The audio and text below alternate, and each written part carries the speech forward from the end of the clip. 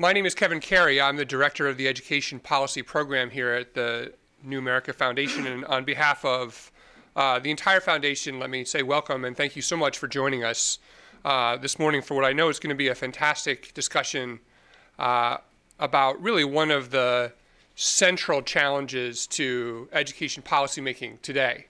As you all know, there's been an intense interest in recent years about the question of teachers and their effectiveness in the classroom, their ability to help students learn. That interest is born out of a lot of econometric research suggesting both the tremendous importance of teachers in helping student learning but also the tremendous variance amongst teachers. And I think it's really that sense of variance that has driven a lot of these research and policy questions. We want to know which of our teachers are succeeding the most, are succeeding the least, how much distance there is between them, and what we should do to act on that information once we have it. A lot of the debates around teacher evaluation can be, I think, categorized in one of two things. Partly we think a lot about how we should evaluate teachers, and a lot of that debate is centered around standardized test scores, which have this kind of magnetic attraction in the debate in pre-K through 12 education because of their controversy, because of the way they're integrated into our accountability systems. And then the other part of the debate has been around what should we do with information about teacher performance. Should we use it for selection? Should we use it for professional development? Should we use it for pre-service training? Some combination of all of the above. And how do we find out more about teacher performance outside of sort of the realm of test scores? But there's really been, I think, an inattention in this whole debate to the many parts of our public education system that sit outside of this central debate and controversy over accountability, and particularly in the early grades. And this is despite the fact that the evidence showing the importance of teacher quality is as strong or stronger for young children than it is for anyone. And so it's one of these things where, because we're really not quite sure what to do in earlier grades when we don't have standardized tests just kind of spitting out scores that we can run through algorithms, people have not thought about it as much as perhaps they ought to. And that's really the reason that Laura Bornfreund, our senior policy analyst, decided to tackle this very big and very important issue and really find out what's going on in the states that have, for a variety of either legislative or policy reasons, decided to go ahead with this process of evaluating teachers in all grades, including the earliest grades. And what she found, I think, is fascinating. Fascinating sometimes in really interesting ways. Fascinating sometimes in, oh my God, I can't believe they're doing that kind of ways. But really speaks to, I think, again, what is one of the central policy challenges in education going forward. We had a little confusion when the first report came out. We had some people emailing us wanting to know Laura's opinions about the degradation of the great coral reef outside of Australia due to the title, Oceans of Unknown. So we had to clear that up. And if you have come here with a background in oceanography, I encourage you to stay. You'll learn something. It's always good to kind of think outside your field. And if you're here to learn more about teacher evaluation in the early grades, then I think you're in for a treat. So with that, Laura Bornfreund.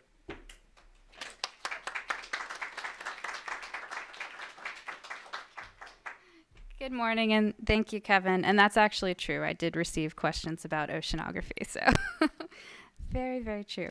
My recent paper, An Ocean of Unknowns, explores how states and school districts are planning to use student achievement data to evaluate pre-K and early grade teachers. I looked at 5 states and 3 school districts: Colorado, Delaware, Florida, Rhode Island, and Tennessee, and Austin, Texas, Hillsborough County, Florida, and Washington, D.C.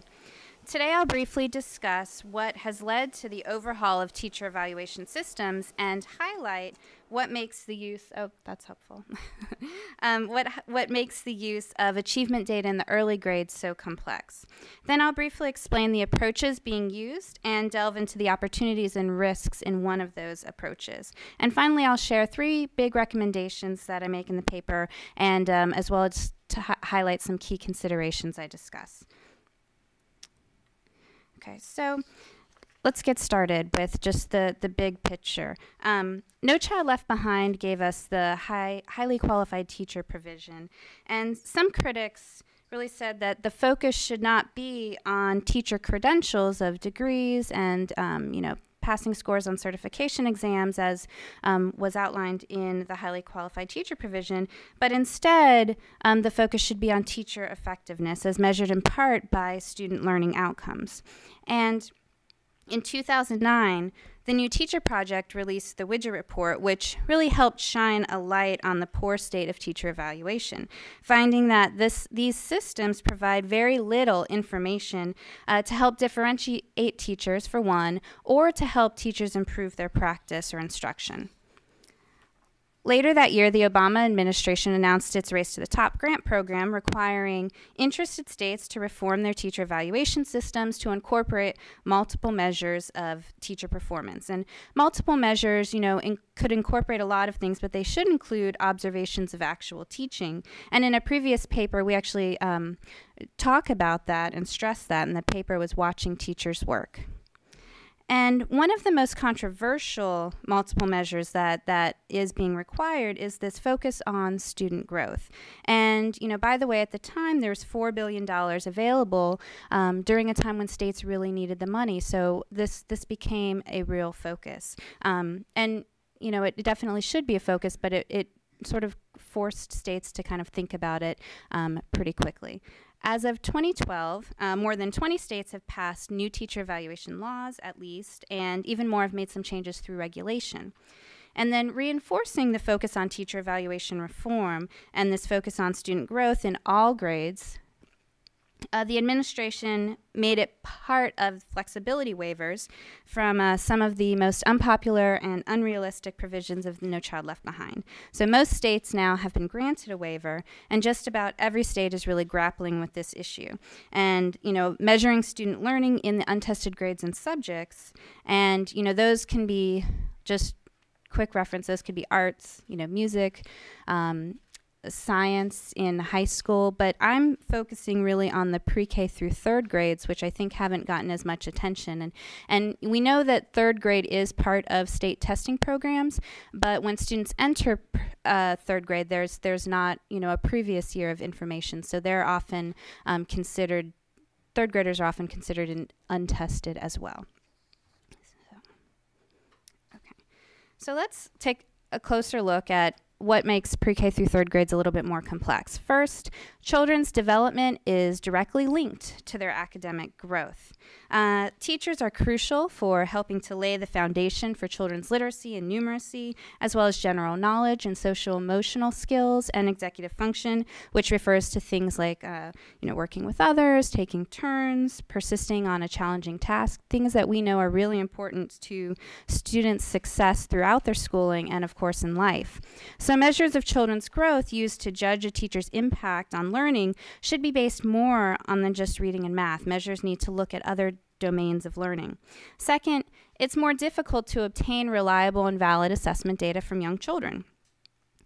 One-time paper and pencil tests, with or without the bubble sheets, won't work. Their attention spans are short, and sometimes a skill they were proud of to show off one day, they'll withhold the next. Third, some assessments often look at very basic skills, and we don't want teachers to narrow student learning to simply a limited range of basic skills like, say, letter identification in pre-K or kindergarten, which, some of the assessments being used are just looking at those narrow skills, which of course are important, but they're not providing that big picture. And then fourth, different delivery models and dosage in pre-K and kindergarten. This pre-K delivery really varies state to state. Some programs are half-day and some are full. This is true in kindergarten also. Some pre-K teachers are required to have bachelor's degrees and licenses, others are not. Ratios are typically lower in pre-K and often kindergarten classrooms too. And some programs use co-teachers, so states and districts really need to think through what this means and how to account for all of these variations. So there are primarily three approaches that I found being used right now across states to measure student learning growth for the purposes of teacher evaluation. And these are they're being used in some of the other untested grades, but and subject areas, but specifically for the pre-K through third grades. First is student learning objectives.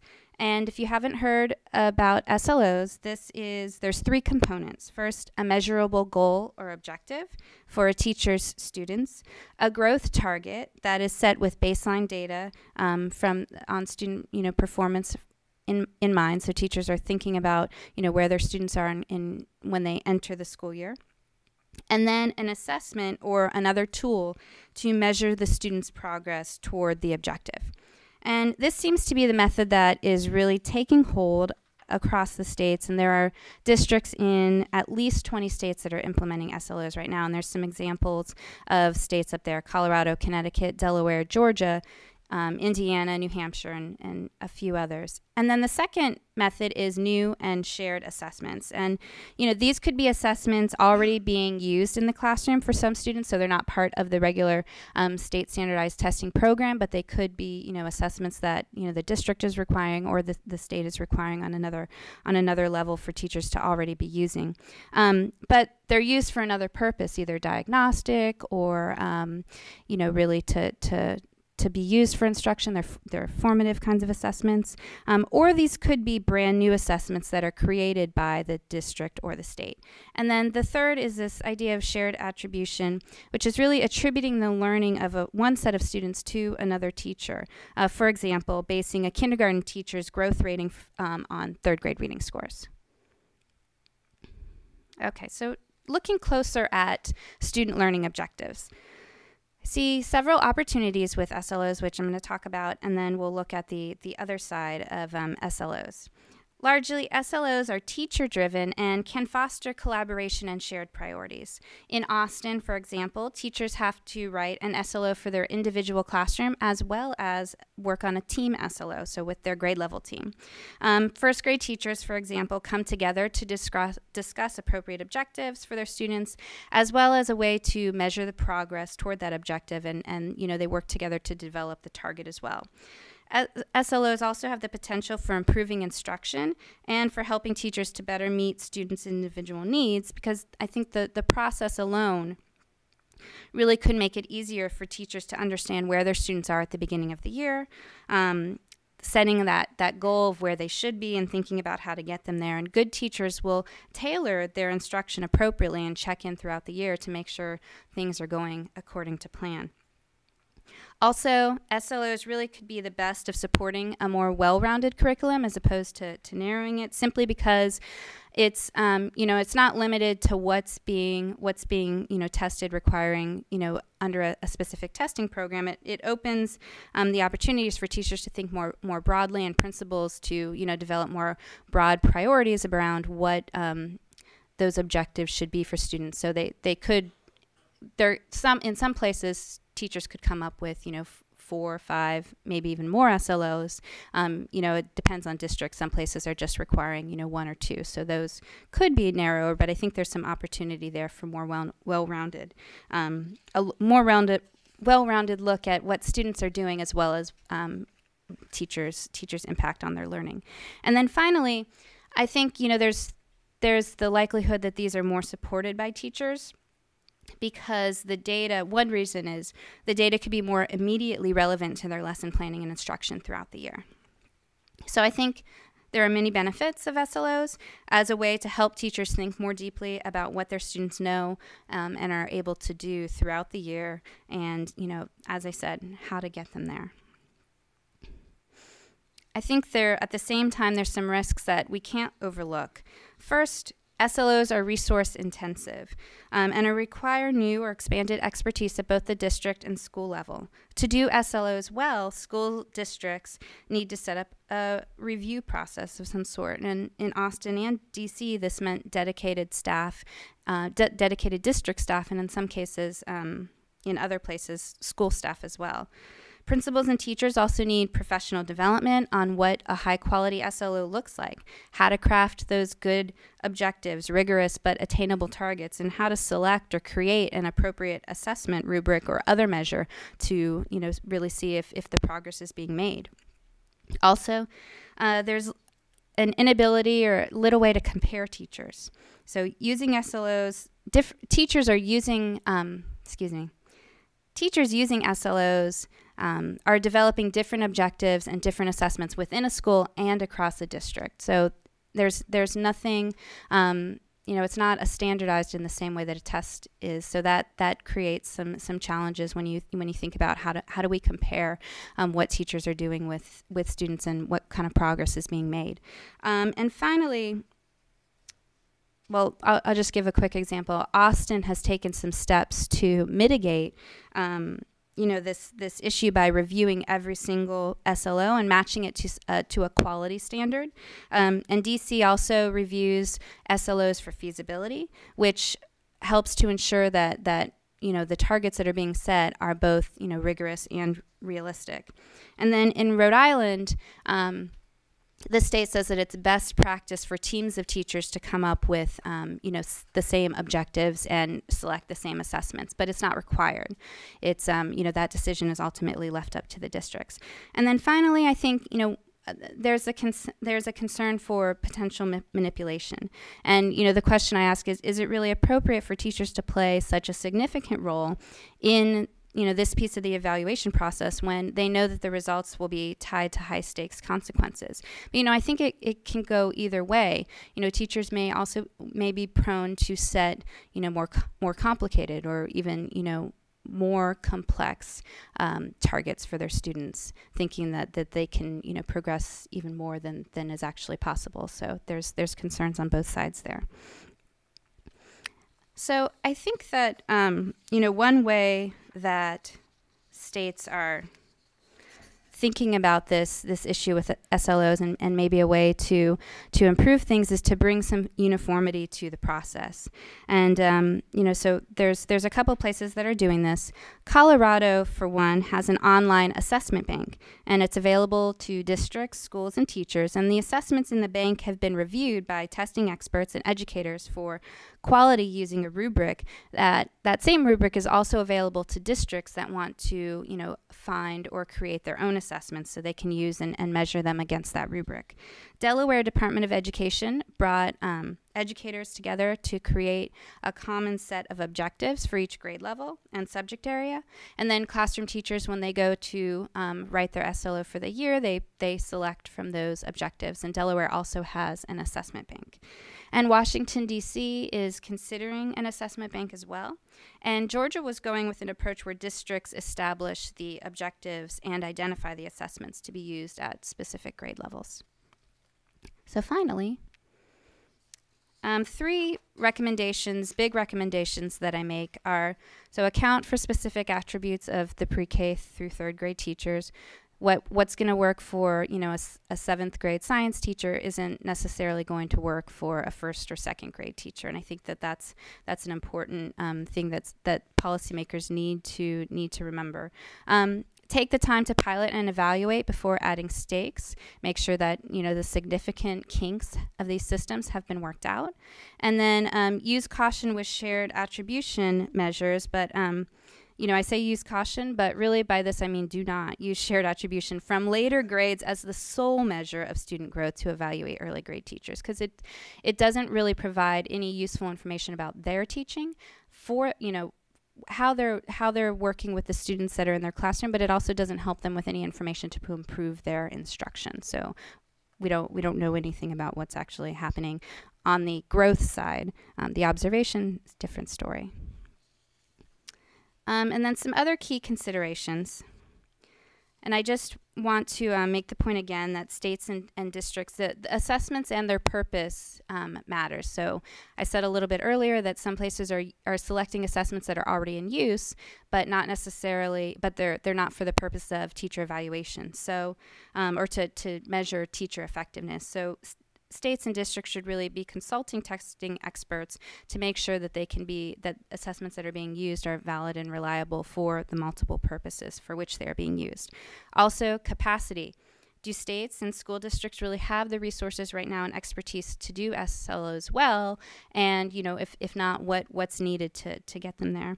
And then pre-K and kindergarten. Oh, I skipped. Teacher and principal preparation. So I think there's a lot of room where for growth in teacher and principal preparation programs around how to use data better, how to teach teachers to look at how students are doing in previous years, or even in throughout the year in the classroom, and using that information on a regular basis to change their instruction, to make decisions about how to differentiate for different kids and be able to get them to where they need to be, that year's growth of learning over the course of the school year. And the same is true for principals. So as I mentioned earlier, principals are going to be one level of approval process for the student learning objectives. So do they have right now what's needed to be able to approve every single SLO, to identify what's a rigorous objective, to know that, yes, that target is right, that, 80% of your students can move up, 3 or 4 levels depending on what assessment is being used. And then if it's a teacher-created assessment, are they able to look at that assessment and know whether it's actually a high-quality assessment or not, and what makes a high-quality assessment? So I think that those are some areas we need to focus on. Again, pre-K and kindergarten teachers. There are special circumstances that need to be looked at in those classrooms. The teacher's role in SLOs, as I said before, teachers are highly involved. So we need to think about, think about the teacher's role, how to check to make sure that, the process is fair, and, any opportunity for manipulation is intentional or unintentional is low. And then finally, this issue of research, I think, we always hear this, but there really is a lack of research about whether any of these approaches are valid measures of a teacher's impact on student learning, especially from early grade classrooms. There has been some research on the use of SLOs in Austin, Denver, and Charlotte in tested subjects, finding and links were found between the quality of the growth goal that was set and student achievement as measured by state tests. But we still have a lot more that we need to know. So with that, thank you very much.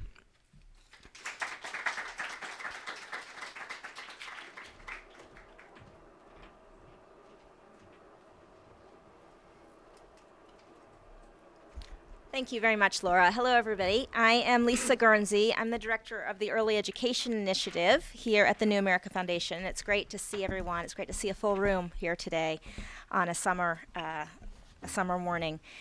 We are going to move now into a discussion. There's a lot to kind of unpack, both within the report that Laura's put together, as well as just within the small kind of sample that you received here this morning in Laura's presentation.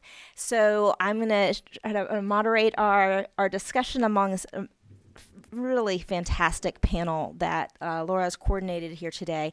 I'm just take a minute or so to introduce everybody, and then we'll launch into a couple of questions, and we should make this as conversational as possible. We've got a good amount of time. It's just about 10:30 now, and we just need to clear the room by about 11:30. So we've got some good time here for some rich discussion, and I really am looking forward to opening it up to the room as well.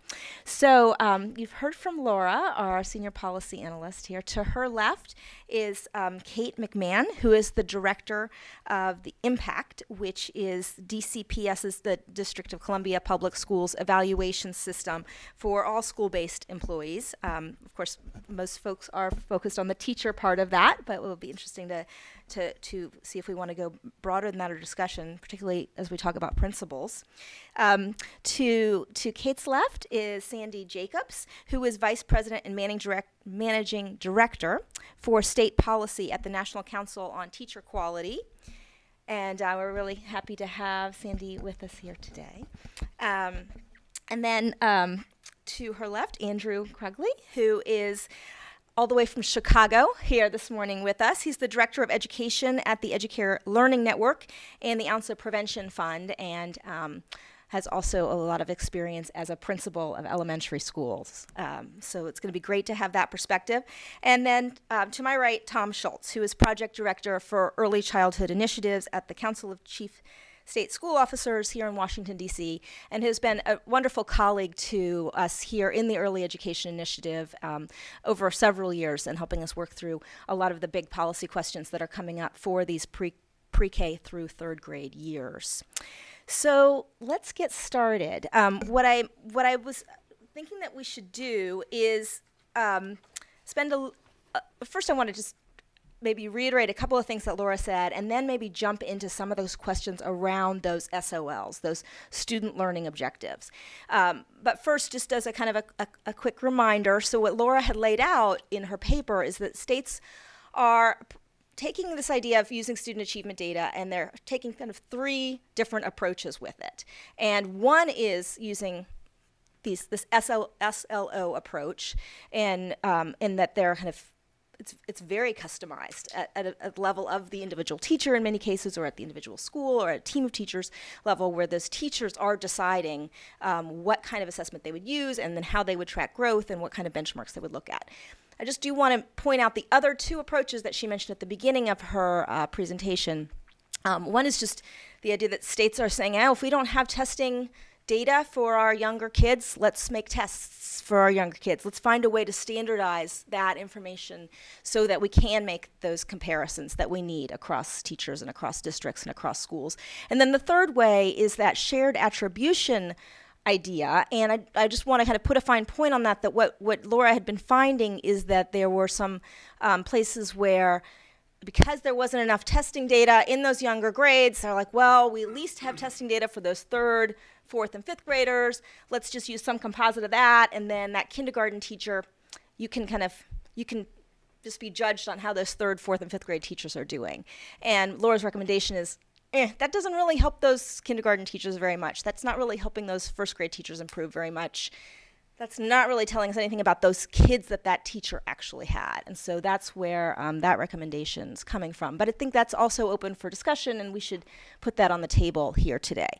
So, so going back to this student learning objective, SLO approach, that first of the three, I'm very curious among all of the panelists here, and so why don't we just kind of go down, at least for this first question, just go down the row, what your take is on that. It does seem like the use of student learning objectives is gaining traction. Laura found that was primarily what she was coming across when she was doing her research. Do you agree? Is this where we're headed, especially for these younger grades? And what are the challenges that you see with this method? So, Kate. Sure. Well, I certainly think that this is where we're headed, one of the places that we're headed. I can say that in DC public schools, for the first 3 years of our evaluation system, our teachers in tested grades, so those who were receiving value-added scores, did not have SLOs. In DC, we call it Teacher Assessed Student Achievement Data, or TAS. They didn't have that as a part of their evaluation. Their student achievement measure was simply value-added. And we actually heard from teachers in those tested grades that they wanted TAS, and they wanted this SLO process. And so this past year, for the first year, we changed the evaluation system for our teachers with value-added data so that 35% of their evaluation is based on value-added and 15% is based on TAS, or the SLO process. It's also the case that in the first 3 years of impact, the TAS component was 10% for our teachers who were in the non-tested grades and subjects. This past year, we actually moved that up to 15%. So it's increased a bit for everyone, and now, indeed, everyone has this as a component. So it's certainly a place where DCPS is moving. And I think now what we're really trying to do is to make sure that it is a rigorous measure of teacher practice. And so a lot of the challenges that Laura outlined certainly resonate, and there are things that we are grappling with right now, but it's where we want to grapple. Great. Sandy. Yeah, I also agree that this is likely where we're headed. I think we're going to see more assessments come online, hopefully because they serve a student purpose and are also useful for measuring teacher performance, especially as we move into the PARCC and smarter balanced assessments. I think we're going to see new things come on the table, but I think there are always going to be grades and subject areas that are best measured through SLOs. And I really agree with what Kate said about that you don't want it just for some teachers, you really want it for all teachers. In Rhode Island, it's part of the system for every teacher. Even if a teacher has standardized test data and that's going to be part of their evaluation, they also set SLOs.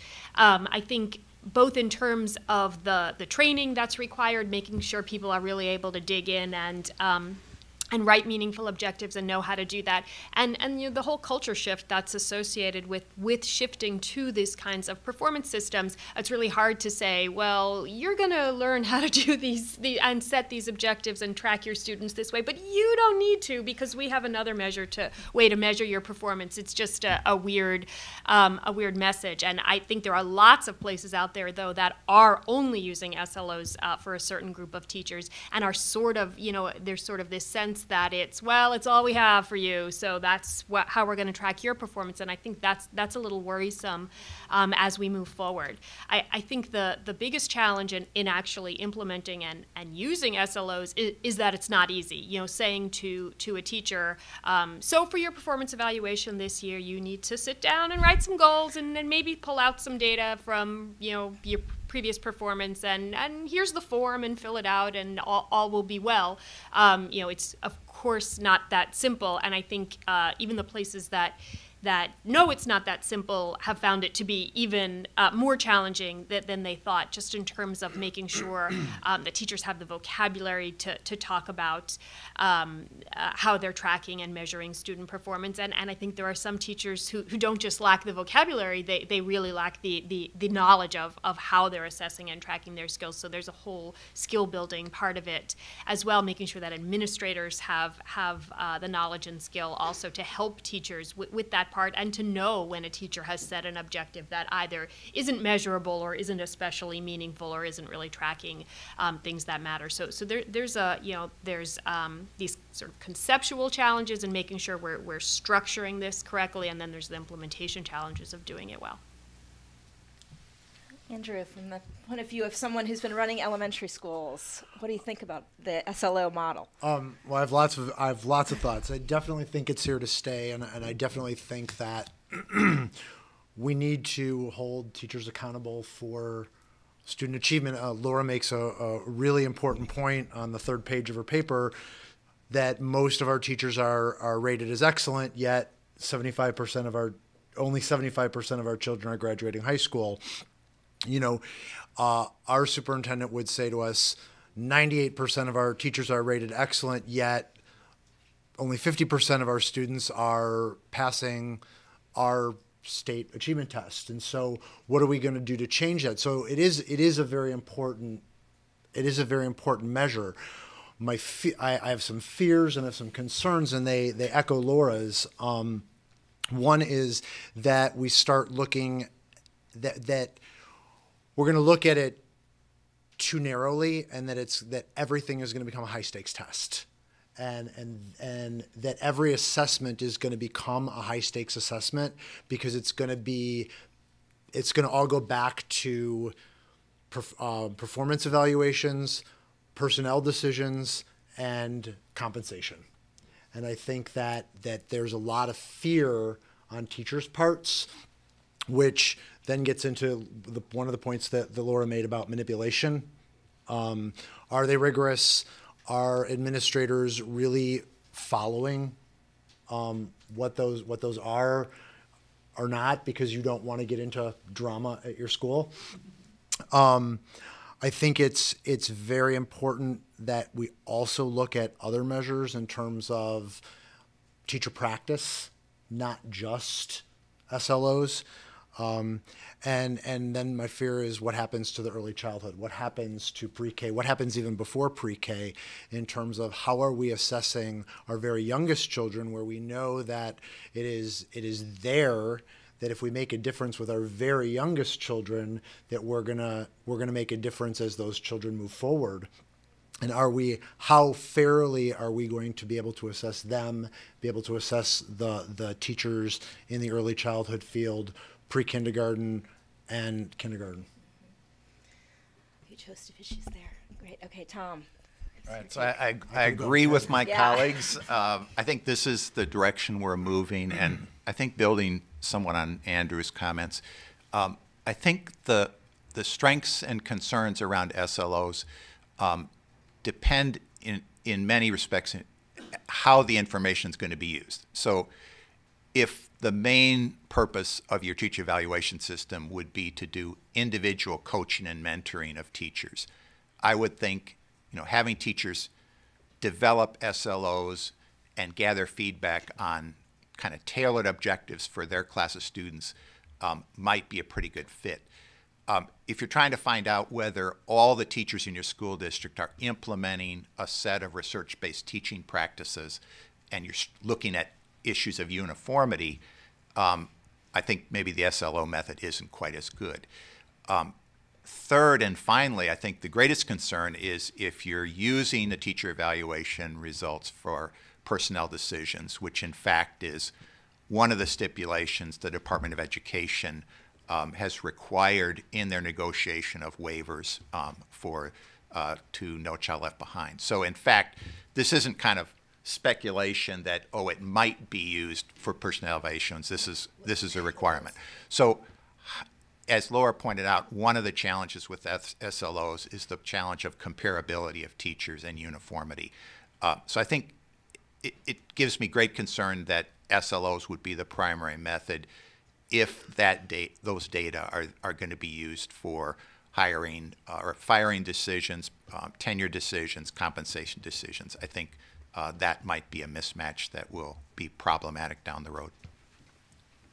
So I'm, as many of you know who've followed my kind of talks here at New America for a while, I have two little kids, elementary school. Actually, one was moving on later, but I understand the elementary school system through the eyes of a parent a lot of the times these days, and thinking about teachers making decisions, having to kind of number one find time for this, but making some sort of judgment call about the assessment that they should use, and then measuring and tracking those kids over time and kind of figuring out what those benchmarks should be, and determining what's going to be a fair benchmark or what's going to be a, quote, easy benchmark that I'll just know all my kids will get to so I can just make sure that we all have a good SLO number. Those are all things that certainly came up in my mind as well as Laura was doing the research on this paper.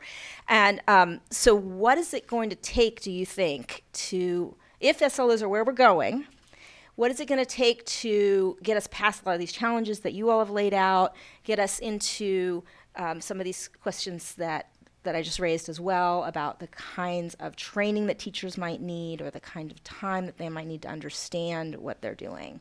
What is it going to take a school district to get there, or even a principal and teacher to get there? I'll go back to you. Sure. I would say it really does come down to helping principals and teachers know how to select good assessments and how to set good goals. Both of those things are really hard. To be entirely honest, I think harder than we had thought they were going to be when we rolled out tasks. We hadn't realized that writing a goal that will simply produce one score at the end of the year, let alone worry about the rigor, was going to be so challenging. In our review of 10,000 goals in our first year, half of them would not have necessarily produced one simple score at the end of it. That's just workability. And so I think it is a lot about giving principals and teachers the tools. First of all, we need assessments, but then also how to select the appropriate assessment and how to set a good goal based on real baseline data. That's a hard process, and it's really time consuming, and we ask principals and teachers to do so much already, and so figuring out how to really have this be a natural part of their work that is actually enhancing their teaching and is not just in order to comply with an evaluation system, but really is enhancing their instruction. That training and that preparation, I think, is key.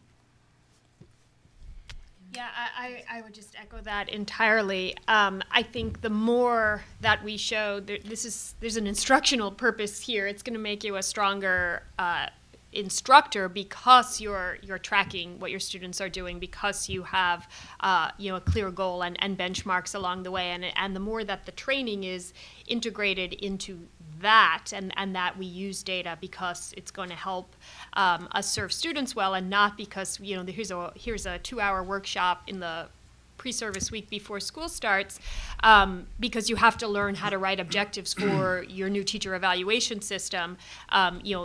That's what we want to try to avoid, and what I fear is what a lot of places are doing right now. I think thinking, well, we make this mistake all over the place, right? Thinking that a 2-hour workshop, now you're good to go, without lots of follow-up and actual direct coaching, and let's look at the data together.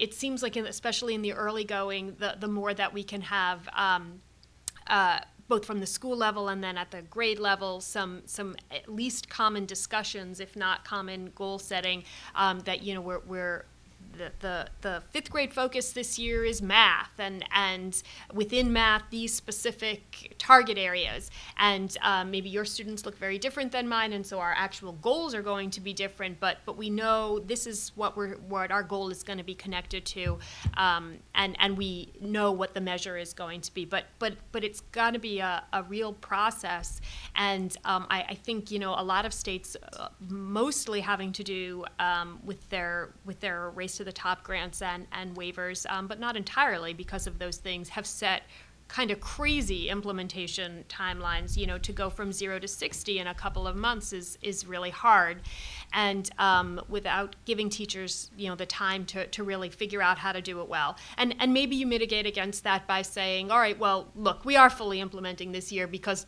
we are, and that's not really negotiable. But maybe the stakes aren't attached now until we can really figure things out. But part of that has to be that there's a process in place that helps teachers learn from, well, maybe we didn't set it quite right this year. Maybe there was a mismatch in the assessments and what we were trying to measure. Maybe, in fact, we couldn't measure it at all, but that there's a way they're getting that feedback so that they're going to know how to do it better next time. If all we find out from our pilots is, well, everyone kind of messed this up, but there isn't a plan of how to address that and move forward, then all we're doing is checking our box off that, yes, we had a pilot. I think that we need to teach everyone how to understand the data and how to use the data and how to blend the data, because there's so much of it. We go on data overload, and then we don't know what to do with it, and then we just kind of back away from it. So for instance, the school in which I worked and had this opportunity the last year that I was there, and things have changed dramatically since I left, but we had one target for the whole school, which was every single teacher is going to have one more student at or above grade level at the end of the year than we did at the beginning of the year. Now that seems like a very easy thing to measure, and that seems like something that makes total sense. One more student. In the course of 3 years, we should be able to eliminate all the children that are below grade level. But we have to then we had to define what is grade level. We had to define what does that mean for different teachers where there weren't necessarily assessments, art, music, PE, the librarian, for instance. We had to decide what were the right assessments in each of those places. We had to so we had to decide, is it going to be a target or is it going to be a growth model? Are we going to say we're all going to hit a target? So I think one of the issues that we have to look at is laying all of this stuff out before we start. Because on paper, it made sense at the beginning. And like I said, things have changed dramatically since I've left there, and I know that they've made many, many tweaks since I've come to the Ounce. But we have to think forward. We have to really be careful before we put something in place when there's so many questions that are still unanswered. For instance, one of the side effects was no one was willing to take a student teacher, because how is that going to affect my outcome at the end of the year? Well, that's a huge implication for what we're trying to do for our field in terms of improve practice and make better teachers. If you're afraid to take on a novice teacher in your classroom and let that person teach because of what is going to happen with your SLO, whether it be the same SLO for the whole school or an individual one, that's something we didn't think about. And so all of these things need to be laid out really clearly and really thought through before we start. And I think what everyone is doing is jumping in and moving forward, and it's scaring people. It's scaring principals, it's scaring teachers, and ultimately that's going to affect kids. If I can just jump in here then. So I'm curious if you're all in agreement with the one of the recommendations Laura had put out, which was to pilot and evaluate first. Is that something that we could all say is a good idea, a good recommendation, or are there tweaks on that? And I don't mean to take your time away from this, Tom, but I thought I would just jump in with that question maybe right now. Take a shot at that, Tom, and then anything else you were going to add. So I would say yes, continually evaluate these systems as they're rolling out. I guess I would, to add on the question of what do districts need to do, I think the directions that Laura outlined of moving towards uniformity and creating resources so that what is meant by an SLO is not that each individual teacher in America decides and negotiates with their principal somehow. I don't know how this would work. This is my SLO. The other thing is, it's a larger point, is that I think we've got to do what we can to line up the incentives and the messages from this teacher evaluation initiative with the other things that we say are important for teachers to do, which to me are progress of students towards college and career standards, certain types of instructional shifts that we think are going to be associated with success for students on that, use of formative assessment data as a diagnostic tool. And in terms of the quality measures or observational measures that are used to complement the student growth data, try to have those things be in harmony with the major priorities. And then I think if there may be some purpose for individually tailored SLOs, but I think there needs to be a common component for uniformity rather than something that is planned on just an individual teacher basis. I just don't see how that's viable. And actually, if I can, Laura, feel free to jump in here, but we were trying to kind of talk about, well, where are places where they are figuring this stuff out, and they have kind of made the most of that, have time to think through all those steps that Andrew was just describing. And maybe getting to the place of more uniformity is what you're seeing. Do you want to talk about some of the brighter spots, perhaps, that you saw? Well, I think, as I talked about a little bit in my presentation, I think that Colorado and Delaware are some places that are really moving toward that that uniformity, that teachers can still, in some respects, use the information that they're getting to direct their instruction, but that it's also more of a objective sort of measure. So those are two places that I would point out. But I know my look was a little bit narrow, so I know that there's probably other places that are doing similar kinds of things. I know when I talked to somebody from Impact, Sam Piercy, he talked a little bit about DC kind of moving in some of that direction. So. Sure, I can speak to Yeah, that. I want to talk a little bit more about impact, because I'm curious about how you, over time, have Sure. iterations and changes. Right. So I guess in response to to pilot or not, we didn't. We We rolled it out and went with it. That is not to say that we haven't iterated on it every year. So I think that's actually more important than piloting, is really being ready to take enormous amounts of feedback every year and to make changes. I think that's generally important, but it's also how we've gotten probably the teacher and principal buy-in that we have gotten. They're seeing that their voice is heard as we make changes to the system. So that's just a point there. And we are actually now moving towards more standardization. So between years 1 and 2, we created recommendations, goal recommendations, and assessment recommendations for every grade and subject area. Now, some of those, for example, cosmetology, would have been, we recommend using a teacher-created assessment. So that's not particularly standardized. But for our elementary schools, we recommended using the text and reading comprehension, and we recommended particular targets for that. So we created guidance that we shared with teachers and principals, and they could make decisions to use or to modify or not use that guidance. This coming year, for the first time, actually, we will have mandatory literacy goals for teachers in particular grades and subjects. The district is really focusing in on literacy, and we have aligned to our three literacy focus areas, a particular assessment. And so where those are being used, it will be 50% of their final TAS or SLO score. Which grade are you doing that? We're doing that in the younger, K through 5. K through 5 grades. Okay. So there's one, I'm going to ask one last question, then we'll get to everybody in the room. And that is that one unspoken assumption here throughout all of this is that student achievement data and its use in teacher evaluations is here to stay. We're going to be using data on how children are doing and how they're progressing, and we're going to be doing that even in those pre-K, kindergarten, first, second, and third grades. So I just wanted to kind of put that out there to make sure that, see where we all sit on that. Do you think that there are some chances for the debate to turn in different ways? Is there a chance that the percentage of which the evaluation must include achievement data is going to shrink or grow as this debate continues? So whoever wants to jump in first on that one.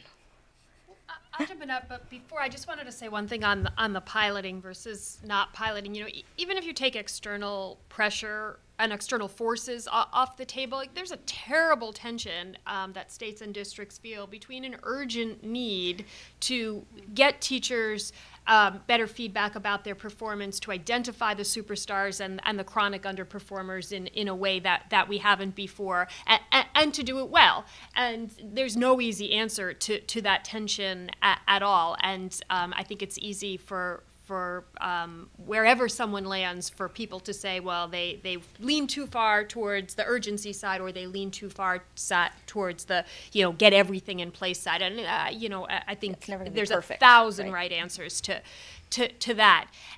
But the key thing is, wherever you land on that there is that there are mechanisms in place to say, well, not this is the system and we're sticking to it, but that we're continuing to figure out what works well, what doesn't work as well, and how we can move forward.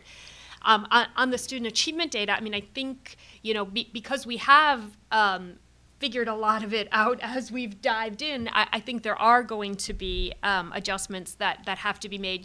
We all, I don't think anybody would disagree that we don't want systems with multiple measures, but figuring out the right balance between those multiple measures and which actually provide more meaningful data and which provide less meaningful data, both in terms of validity and reliability, and but also in terms of how actionable the data is that we give back to teachers. So we don't have the right magic formula. I think that's where we're going to continue to see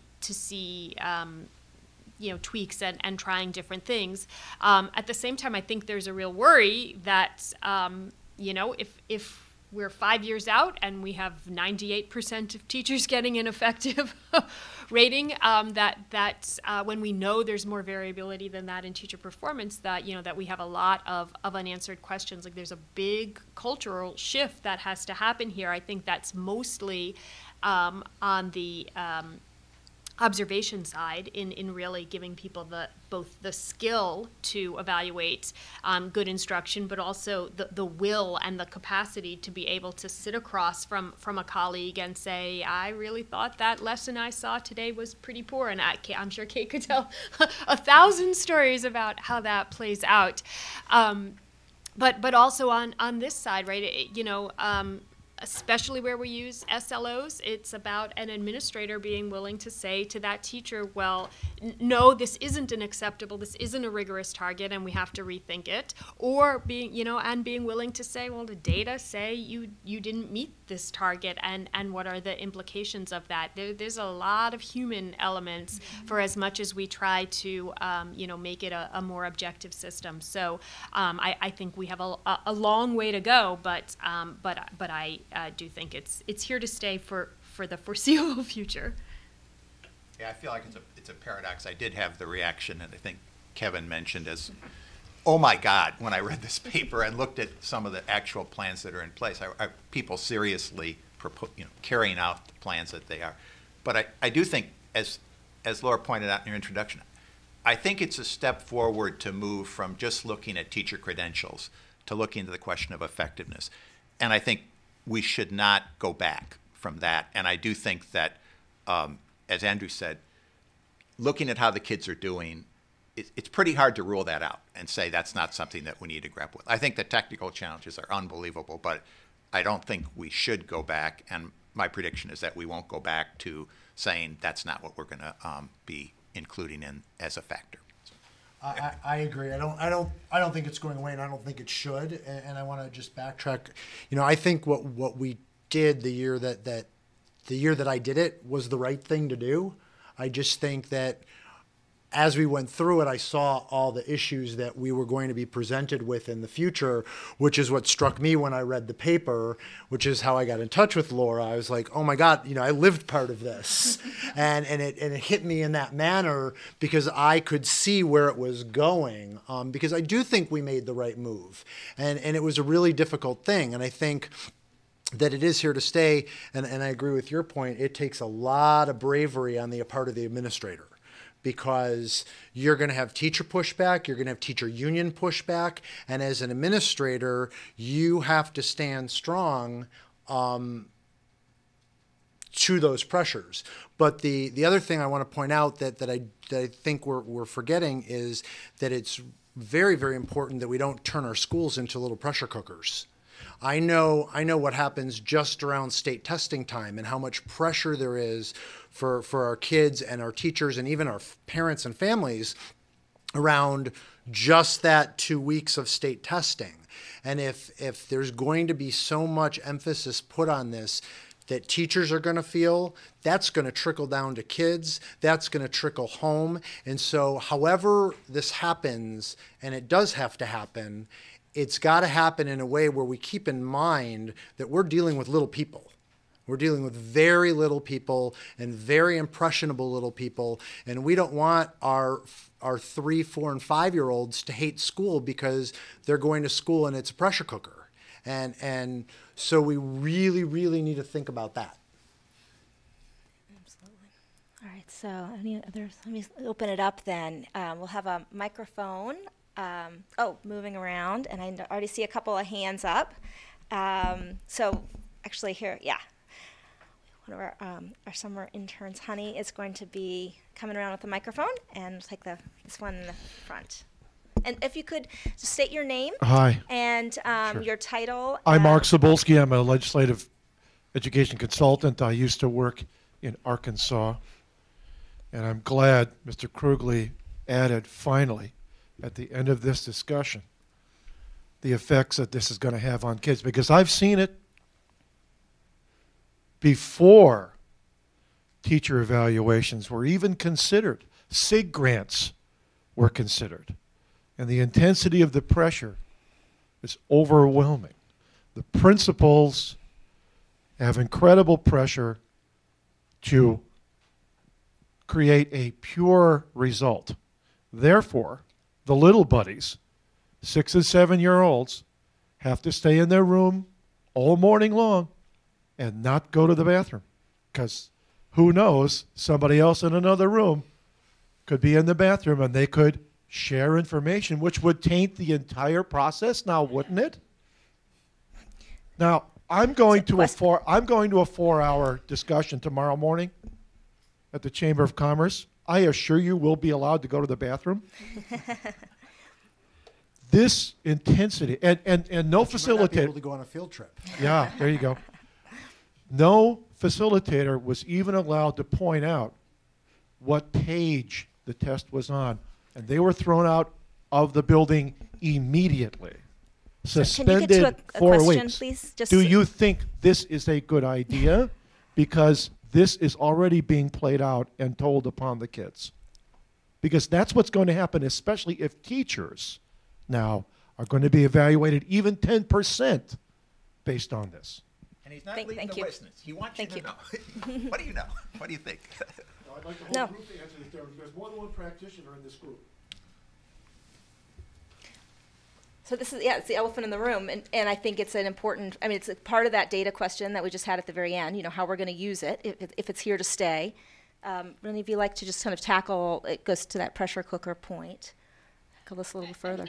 Again, it's balancing competing needs where there's no one right answer, right? I don't want 6 and 7-year-olds to feel so pressured or that their teachers' job depends on their performance on a test, or that their school building closing depends on their performance on a test, right? I don't think anybody feels comfortable with that scenario. At the other end is I don't feel comfortable with a 6 or 7-year-old getting a bad education that is impossible to recover from if they have a poor teacher several years in a row, or in a school that's been low functioning for years. So we have to, what you're saying is a real concern. I don't think we can disregard it, but again, it's figuring out how to find the best balances of these competing things so that kids ultimately benefit. If you were a practitioner, don't you think that would have an effect on you?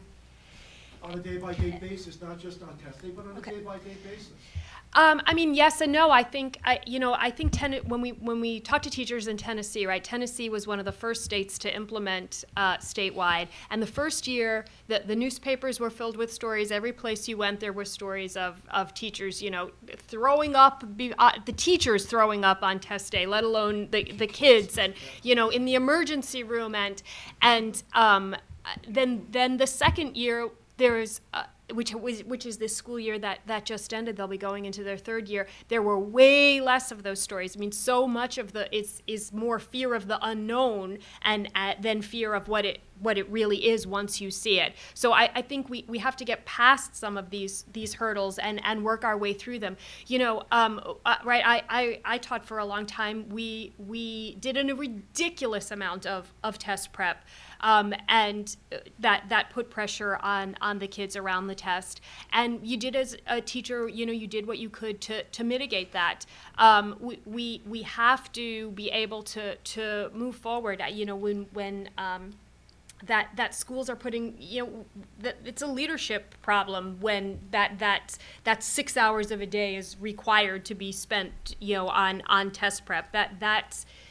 We can do things about these things and move forward. I think it's also important to note that even if we were using the old method where the principal is just going in and just observing practice, there would be teachers who would throw up or get sick that day too, because that's a scary pressure-filled thing for the teacher as well. So I think that's important to note, because just that, what you said is we want to make sure that all of our kids are getting the best education that they can. And I do think that we need to blend these two things together. And Lisa, you wrote a beautiful paper on on teacher evaluation and on the observation piece of it. Teachers. And I think that the blending of those two things is very, very important, because we need to look at teacher practice as well as student outcomes. I think we need to look at both of those things together. But in looking at just teacher practice, teachers get sick and freak out too. Yeah, I would agree with both Sandy and Andrew, and I think that it's why it's so important for the ongoing evaluation, and I think, you know, piloting when possible before adding some of those stakes to make sure that kinks are worked out, to make sure that it's a as fair as possible system. But I think, you know, you're as Andrew was saying, you know, teachers are going to feel some pressure regardless, and so finding that balance and trying to, you know, mitigate so the kids are the children are, you know, not affected by that as much as possible, I think comes down to that stakes issue. Let's go to another question. I see a hand up in the back, the man with the green checked shirt. Thank you. Hi, my name is Teddy Hartman. I am a education pioneer graduate fellow at the moment. I was a teacher for a decade, and now I'm doing ed policy work at the University of Maryland. So my question is, looking at the kind of the risks that it's resource intensive and that teachers and principals might not have the training, I'm wondering if there's any kind of work to be done by state with teacher credentialing programs, or as kind of teachers are coming out getting their certificate or graduate degree, whether we can shift some of that so that part of that would be learning how to kind of norm these SLOs and kind of having some of that training, so it's not just school site specific but kind of state by state, so that there's some of that kind of burden, as you're saying, shifted somewhere else in the system, so that kind of coming out with the credential, teachers could be a little better qualified for some of these things. So yeah, I know that for sure Laura will want to comment on that. It's something she's been doing some work on writing about. But any of you want to jump in first on the question? I would just say that we're trying to work at the Chief State School Officers with a group of states on kind of doing a variety of things to improve the pipeline for improving educator effectiveness, and looking particularly at levers that states have a particular role in, including how to set up better certification standards for entering teachers, program approval for teacher education programs, and better data to be able to track what happens to graduates of different teacher prep programs. But I think the example that you touched on in particular of doing a better job in teacher preparation programs around the whole issue of assessment literacy, you know, how to understand the purposes and limits of different assessment tools, and how to use assessment data in a diagnostic way, all would be terrific kind of priorities for improvement. So I thought you made a great point. We do a lot of work looking at teacher preparation programs.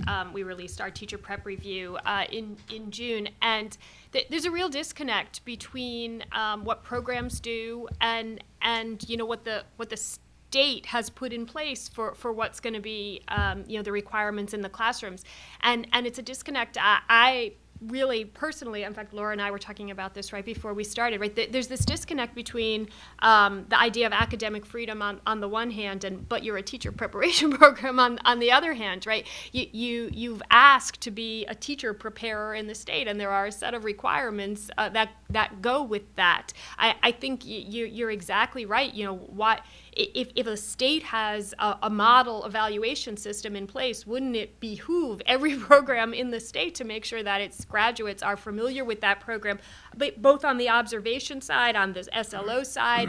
It enhances the pipeline. It makes it so much easier for the candidates to make the transition into the classroom. But it's a really heavy push to get programs to recognize that is part of their responsibility. And I think through CCSSOs and other efforts, states are really getting ready to be a little more demanding of programs, and it's to the benefit of the teachers and the kids, I really think.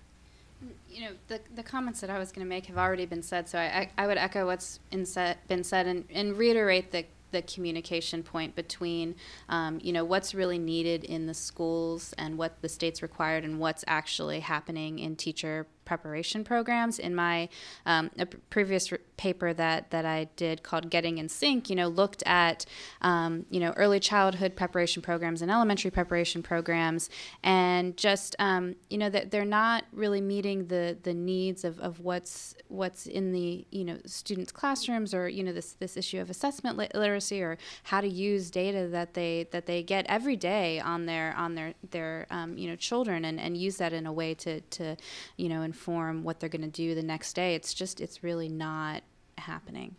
And to that point, the comments the gentleman made earlier that were very salient around kind of what does this mean for those little kids. I'm almost wondering as well, if within our teacher preparation programs there needs to be a sense of developmentally what it means to tell a 5 or 6 year old this test really mattered. If you want to kind of how to help teachers understand how to communicate to their young children in their classrooms without suddenly putting a kind of extra level of pressure on them that young kids at that age may not even fully understand. I think that issue of the developmental sciences is really missing from most teacher preparation programs, especially elementary. And when you think, in most states, there's teachers who could get an elementary license, which from elementary preparation, or an early childhood license, and still teach in K1 and 2.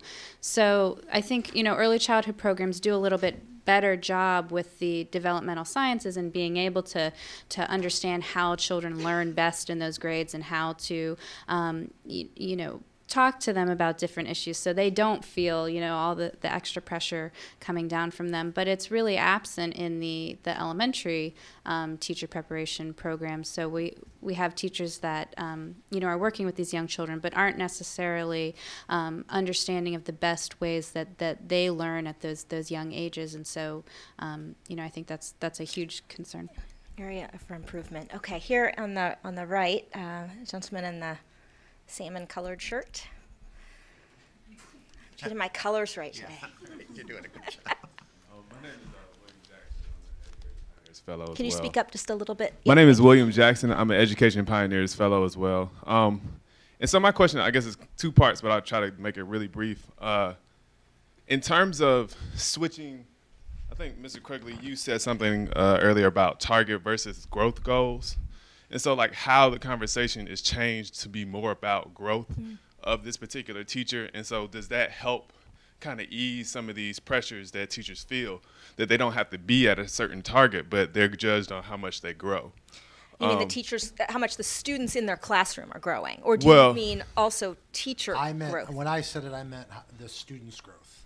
Yeah, and so I mean moving that idea to, when we assess teachers, we're talking about teachers' growth. So this is where you were at the beginning of the year, and this is where you were at the end of the year. And you've taken these steps to get here. And so this is how we're going to assess you, as opposed to, oh, I'm at this target point, and so now I'm good. Or I'm not at this point, and so I'm a bad teacher. And so how does this kind of become a more formative conversation? And so people are pushed to want to be better and not just to be at a certain point. And then I think the second part is how do we hold these administrators accountable for the teachers' growth? Because you're continuously putting this pressure on the teachers and the students to perform, but then at the end of the day, the administrators are just sitting there like, oh, well, I'm doing the best that I can, and nobody. So how do you hold these people accountable for trying to develop these teachers? And how does this kind of all fit in with the SLO thing? So there's a lot in this questions. Thank you for that. I would love to hear also, Kate, impact the principal piece of it, perhaps. But do you want to go ahead, Andrew, and respond to some of that? I'll respond to the second part of it. I had a target, as the teachers each had a target. I had a target too. So I had a target in terms of the number of students in the building that had to be above grade level that at the beginning of the year and at the end of the year. So it was not just the teachers that had a growth target. Repercussion? What was on the line for you? The repercussion was it had to do with your evaluation rating. And did that lead to salary adjustments? I'm just kind of curious what the stakes are. I know that a lot of principals feel this. In Illinois, principals are not tenured, so you could, in fact, lose your job. The way our contract was written is if you get a certain number of unsatisfactories in a row, you could be fired. So yeah, a personnel decision could be made on that. The first comment, the first question, I don't know that I'm the one to answer, but the second one, yeah, I had a goal too. Well, in terms of the school administrator evaluation and how they're held accountable, school administrators in DC are evaluated under impact as well. Their impact looks slightly different from the staff impact. There are two main components. One is around DC CAS, our standardized assessment, and hitting goals that they've set with the chancellor at the beginning of the year for the DC CAS. And then the other part is around what we call the leadership framework. And so that's 6 core standards: instruction, school culture, but then particularly talent management. So whether or not they're retaining their highest performing staff, and fortunately through impact, we're able to identify our highest performing staff members. So we know who it is that those principals are targeting for particular retention. And so a few other things go into talent management, but principals are held accountable through goals and the leadership framework. Ultimately, we have a performance-based pay system for our school leaders, and they are subject to separation. They're also at will. That was the term I was looking for. Yeah. So they're also at will, but their evaluation is a part of the chancellor's decision as to whether or not to renew contracts. In terms of the evaluation system being a growth measure for teachers, we certainly hear that from teachers. We've heard from teachers that since impact, this is the first time that they've actually had observations and real conversations about their teaching from their administrator. And then we also, as part of impact, have what we call master educators. So they're an outside, objective, third-party content area expert. And they received 2 observations from those folks over the course of the year. And we hear regularly that it's the most robust feedback they've ever received in their entire career. So that actually really is helping them grow. We also see, we're able to see the teachers who are moving across the ratings category. And we're seeing that a large number of our teachers who were rated in one of our lower categories, minimally effective, move to effective. That it actually is, they're getting feedback that is helping them to improve their practice and move into the effective category. And that actually, it can be something of a catalyst to help prompt them to reach out and to get some of those supports. So it certainly is an improvement mechanism for teachers. Let's take just a couple more questions, and then we will wrap it up. There's, I know what we'll do. Let's do kind of a rapid fire round. I'll take 2 questions together, and then we'll answer those together, and I'll take 2 more together, and we'll answer those together, and then we'll have some closing remarks. 2 questions at once. I know. Mixing it up. I'm Tara Jackson. Like Teddy, I'm also a doctoral candidate at Maryland, and I'm about to become the Assistant Director of Accountability for the Urban Teacher Center. And so one of my questions for you is, all of this teacher evaluation reform is sort of coming down the same pike at the same time as the Common Core standard. So are you aware of people working to sort of create these student learning objectives with the Common Core standards in mind, with the idea in mind that you could maybe have economies of scale where states are sharing their SLOs so they can kind of combine information? Good. Okay, so we have a Common Core alignment question. And yes, go ahead. If you can grab the microphone and introduce yourself. That was my exact question. Hey, how'd we do that? All right, let's grapple with this one in terms of that kind of connection, and knowing, of course, that with the Common Core standards also come in the Common Core assessments that would be testing those standards and how they'd be used in the early grades, which are reaching down younger than 3rd. Who wants to jump in on that? Or I know, Laura, this is something, if you want to just give some the factual. Well, I know that you know, the states that are implementing Common Core, the standards are guiding, the SLOs. But as far as to the second point about states working together around developing common, I haven't heard that. Yeah, I wish I did too. I don't. I mean, I would just throw in quickly that there's a really good paper by a guy at Aspen Institute on the importance of kind of tying these initiatives together that, would be worth looking at. I got a copy with me if you want can't remember his name. But also, I think there's some real technical issues around the timing of introducing the new assessments that are key to the Common Core, and then, when that data comes into play in terms of cycles of teacher evaluation, and are you going to be using kind of tests based on the old standards to render consequences to teachers, and sorting that out. I think it's led in some ways to kind of the desire to kind of put off, delay the onset of these initiatives, or put off high stakes consequences and the extent to which that could be done, so that you're really lining up the impetus to promote the Common Core with the incentives for teachers, and not have things get crosswise. Have you, and maybe Laura, this is something you've encountered as well, but has there been any case where a district or even a school deciding on SOLs has said, well, we're going to do this as an interim measure until we get the Common Core assessment, and then we'll use those as our, or we'll somehow create SLOs out of those, or has that come up? The assessments that are coming online aren't necessarily, like, as far as the standardized, part of the state systems aren't reaching down into the early grades. I think it was Park that was looking at creating some formative kinds of assessments for teachers to use in the early grades, but I believe that they've put that on hold. So that's even more delayed now.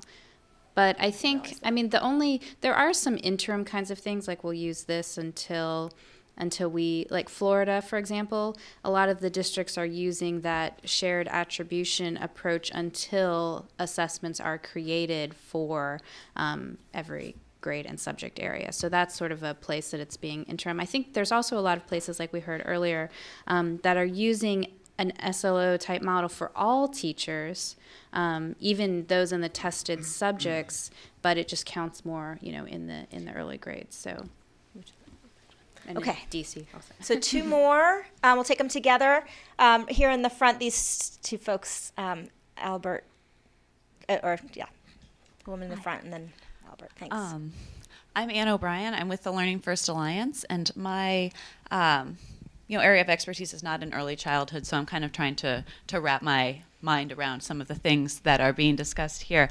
I'm curious as to whether there has been a lot of pushback in places where these types of especially standardized systems of evaluating, especially the pre-K and kindergarten students, pushback from parents, especially middle and upper class parents, and their views on kind of this whole trend of evaluating these younger age teachers using student achievement data. And then I'm also wondering, as particularly maybe regards a literacy test for early grade students, how child development issues are taken into consideration, because it's my understanding from my limited knowledge of the research that there's so much developmental difference among kindergartners, among first graders, among second graders, that it really isn't until you hit the third grade that you can kind of start separating out some of those characteristics. So great. If you could just talk about that. Excellent. So that's actually very related to what I was going to ask. It's sort of another elephant in the room that I don't think we've talked about. So this is a really big room with two elephants at least. So Laura, in her paper, talked about the unique attributes of pre-K to third students and the way in which they learn and demonstrate the learning. And so the underlying assumption of all this is that you can actually reliably measure growth in kindergarten, first grade, preschoolers in a way that you can tie high stakes to it. Student learning outcomes sounds great in terms of like really could provide rich PD, professional development opportunities, but we haven't really talked about sort of the underlying assumption that we can get reliable and valid data that we can then tie high stakes to teacher evaluation. So we'd love for that panel to address that. Okay, thank you. So I'm just going to reiterate those three questions, and given our time, I'm also going to ask our panelists to, if you want to make a closing statement as well within your answer, please do. So we have a question about, has there been parent pushback in anything that you've seen around this? Do we know developmentally, as children are progressing from, say, 5 to 6 years old to 7 and 8, can we in fact measure their growth, and it kind of pertains to what Albert from National Governors Association, thank you, Albert, for being here. Albert Watt had asked about in terms of just validity and reliability of the assessments that are being used in the younger grades in the first place. So let's do this. I'm going to actually put you on the spot, Tom. I'm going to start with you and go all the way down, and then have Laura close us out. So I'll address Albert's question, which I think is a killer question, and this is such a tough issue because I think my perspective, as I said earlier, is I think this is the direction that we're moving in, and I don't think we're going to go back. I think the technical issues, even with older kids, most of the best methodologists are pretty dubious about the value added method in terms of can you reliably identify these kind of outstanding or lower performers, or do the scores bounce around for factors that are not related so much to the teacher effectiveness? And it's like it seems like the verdict from people who are very serious about this stuff and know a lot more about tests than I do is this doesn't work. It just feels like we're moving in this direction in spite of that huge elephant. And I think for younger kids where we have less experience technically with large scale assessment and measuring growth, they're probably more serious problems. So it's a huge dilemma. Thanks for raising that. I'll hit the parent one. I think that it's really important to explain that bless you. Bless you. I think it's really important to note that if a school is using the data that they have appropriately, they're using it to make instructional decisions. And so the amount of data that comes in shouldn't just be for SLOs or for teacher evaluation. It should be for instructional decision making. And when that's explained to parents in a manner that is real to them, that they can see, here's a data chart, here's a dashboard with, unidentified, here's how I start grouping children, here's how I start planning for instruction, then the amount of assessment, it doesn't become an assessment anymore, it becomes part of instruction. And so then there's less pushback because they understand that it's every day and it's used every day. And I think that just in closing, I'd like to say that I fully agree with one of Laura's points near the end of the paper is that whatever happens, that it needs to be aligned. It needs to be aligned from the earliest grades through the later grades, all grades, pre-kindergarten, even if we're going to start assessing, the early childhood teachers 0 to 3, needs to be aligned, and it needs to be for all of the subjects, not just reading and math. And I thank you for that wonderful paper. So just the only place I'm aware of with parent pushback, and it wasn't around student achievement, in Georgia, where they had planned under their Race to the Top grant to include student surveys as a counted part of teacher evaluation at the K-2 level. Parents really just couldn't wrap their heads around that, how their 5-year-olds were going to circle a smiley face or a frowny face, and that was going to be part of, a teacher's rating. Teachers weren't too crazy about it either, but the parents really didn't like it, and they ultimately dropped it and have had some interesting fallout with the feds over that because it was part of their plan. I'm not sure to what extent. I mean, like we all kind of think like, yeah, that's kind of a hard sell, but I'm not sure it was well communicated. Student surveys in general are not what first pops into most people's head, which is, do you like this teacher when they first hear about it? So that there may have been more communication. I think to the other question about how are we making sure this is valid for the early grades, this is where really our emphasis on growth is really our friend, right? We're not saying did every kid get to this proficiency level, which so a kid might get to in kindergarten or might get to in first grade, and there's really not a developmental problem at all. It's just, or a learning problem. It's just, kids are different at those ages.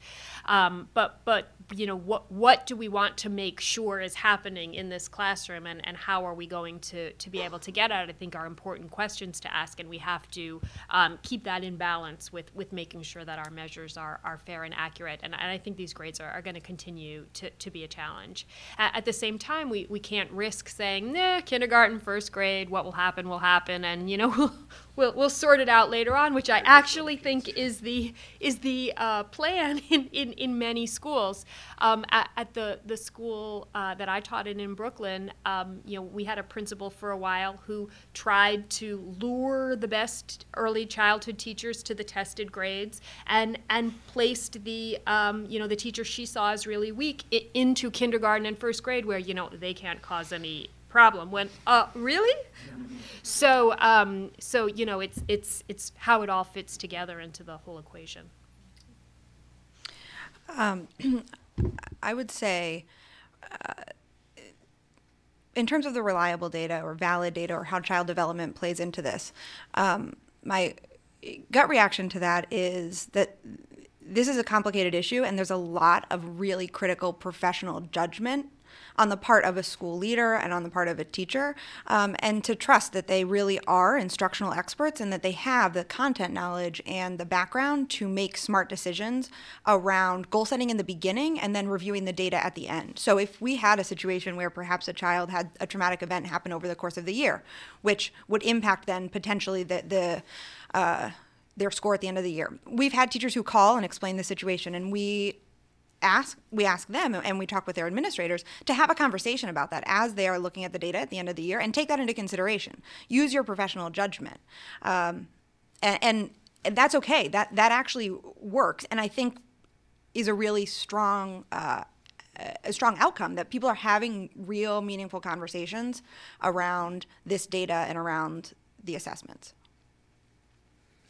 So I just add that I think that the point, or the little anecdote that Sandy mentioned is really important here. And I was a former teacher and had some of the same kinds of things happening in my school, and I've heard that from other teachers, that the teachers that aren't getting the scores in the older grades that the principal wants are moved down into kindergarten and first grade. And so we need strong teachers everywhere, and we especially need highly effective teachers in the early grades to really set kids on the right path and getting that right start.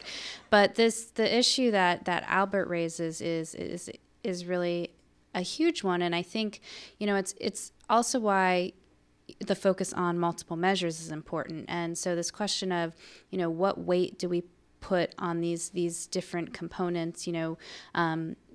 Observation is an important piece also, and finding ways to, I know in Lisa's paper, Watching Teachers Work, talks about different tools that really look closely at teachers' interactions with students, which we know matters so much, and the kind of language and conversations they're having with students. And so I think the more that we can look at those kinds of things, and then also how it's important to really examine or observe how teachers are using the data that they're getting from any kind of assessment, whether it's the ones that they're doing every day, and the formative ones they're using every day, by just asking their students questions and seeing what they've learned or didn't learn from previous lessons. I mean, how teachers are using that information is an important piece as well. So I think it's a question of balance, and so that's what we really need to think about and look at, I think. And that's, to answer the question posed earlier, I think that's really where the debate's going to go